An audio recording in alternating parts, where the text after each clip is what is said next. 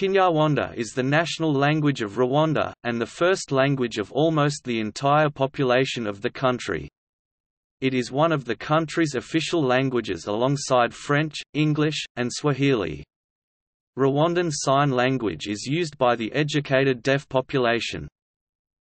Since the 1994 genocide, the complications of relations with successive French governments, the return of numerous Tutsi refugees from Anglophone Uganda and also the general reduction of French cultural influence relative to the United States has meant an increase in the use of English by a higher proportion of the population and administration. In 2008 the government changed the medium of education from French to English. By 2018 the Rwandan government introduced French as a foreign language classes at the primary school level, and members of the upper classes still used French.